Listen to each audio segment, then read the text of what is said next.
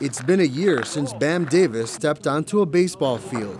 The candle's still lit in my heart to play this game. I love it. I'm in Las Cruces. I never thought I'd be anywhere besides New Jersey, be playing, but it just feels good to be out in the field and with these guys. Oh my God.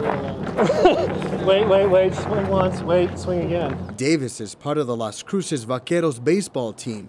The organization helps young players pursue the sport professionally. Baseball is an individual sport. There's 9 guys in the field, but we all do our parts as a team together.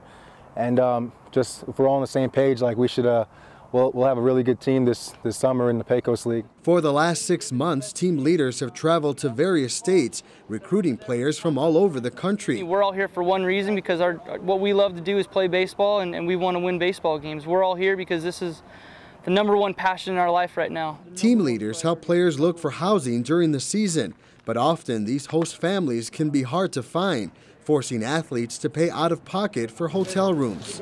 It has been a little bit of a challenge to try to find host families. The ones that we have are great, very nice people. The players have only told me great things about their living situations right now.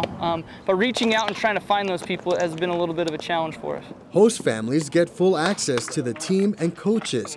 They also get season tickets and a chance to help young athletes fulfill their dreams of becoming professional baseball players. A lot of host families go above and beyond. They feed the players.